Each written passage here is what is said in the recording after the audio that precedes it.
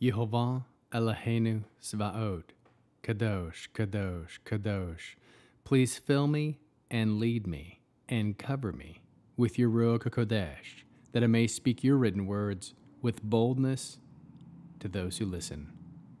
I ask all these things in Yeshua HaMashiach's name, amen. We'll start with the Shema, listen and obey. Children of Yehovah, pay careful attention and respond. Yehovah is our power and authority. Yehovah works in unity with himself. And you shall act upon your love to Yehovah with your power and authority, with your thoughts in mind, with your entire body, and with all the muchness that you have. Yod, He, Vav, He. Hand, behold, nail, behold. Judges chapter 11. Now, Jephthah, this brave soldier from Gilead, was the son of a prostitute.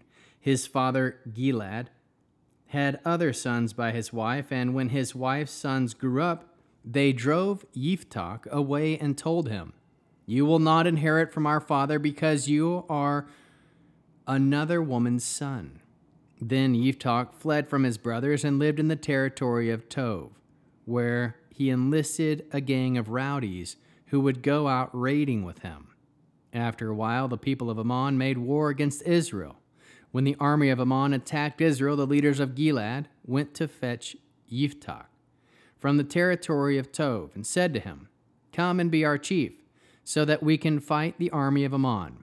Jephthah answered the leaders of Gilead, "Didn't you hate me so much that you forced me out of your father's house? Why are you coming to me now, when you are in trouble?"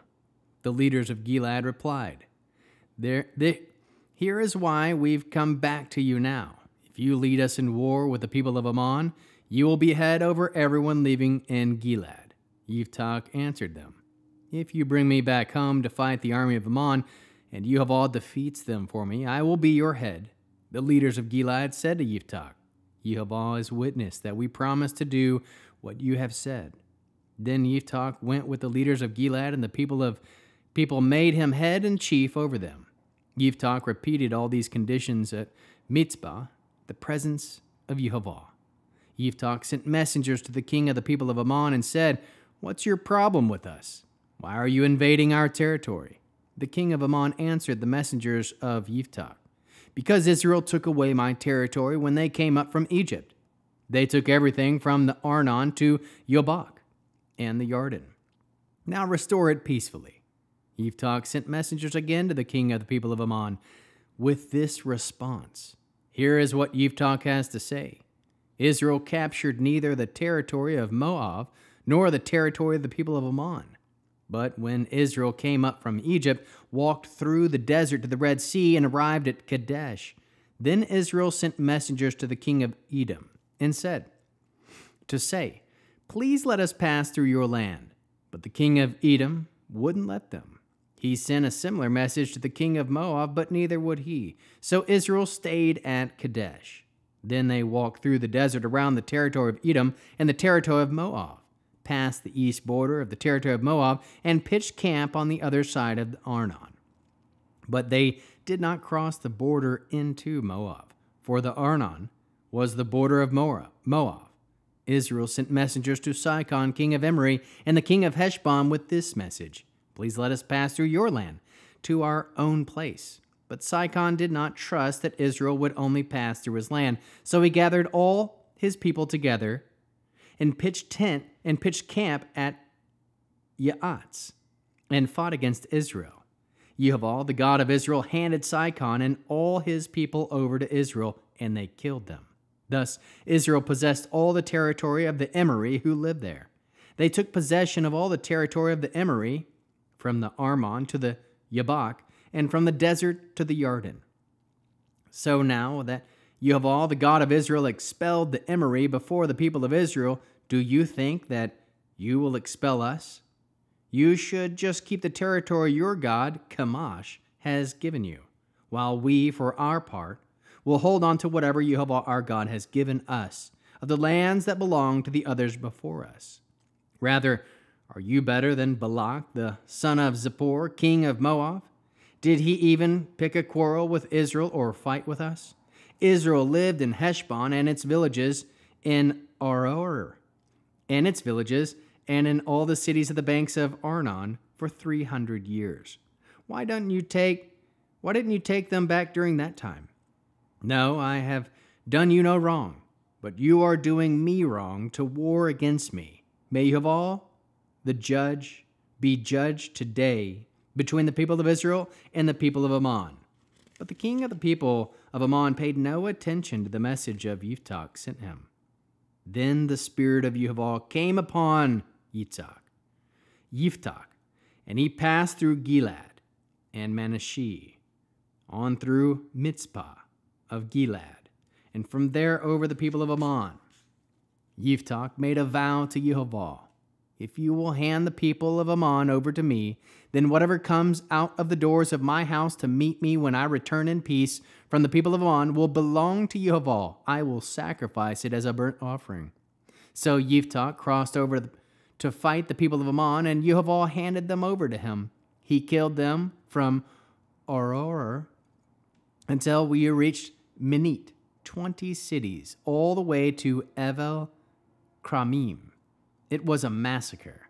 So the people of Ammon were defeated before the people of Israel. As Jephthah was returning to his house in Mizpah, his daughter came dancing out to meet him with tambourines.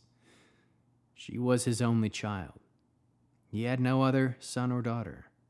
When he saw her, he tore his clothes and said, "Oh no, my daughter, you're breaking my heart.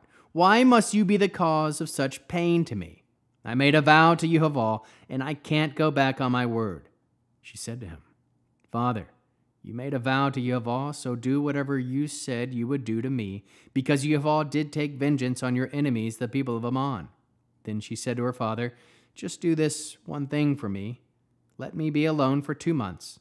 I'll go away into the mountains with my friends and mourn, because I will die without getting married."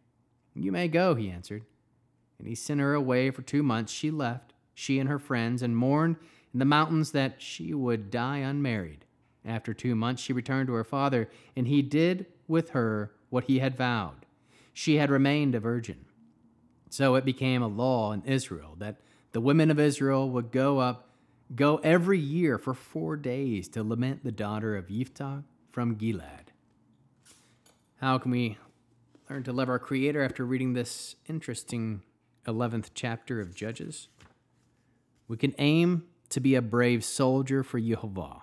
Seek Yehovah when family is cruel to you. Fight for Yehovah. Help when others need you. Lead others into victory. Trust that it is Yehovah who wins wars.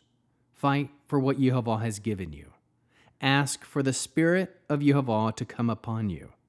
Be slow and thoughtful before making a vow to Yehovah. Give an offering to Yehovah in return for what Yehovah gives to you. Keep your word. How can we love others as Yeshua loves us? We can help others who need you. Keep your word. How can we bear one another's burdens? We can ask for the Spirit of Yehovah to come upon you and lead. Produce spiritual fruit, love, joy, peace, patience, kindness, goodness, faithfulness, humility, self-control. End with the Aaronic blessing, using the name. Yehovah will kneel before you presenting gifts, and he will guard you with a hedge of protection.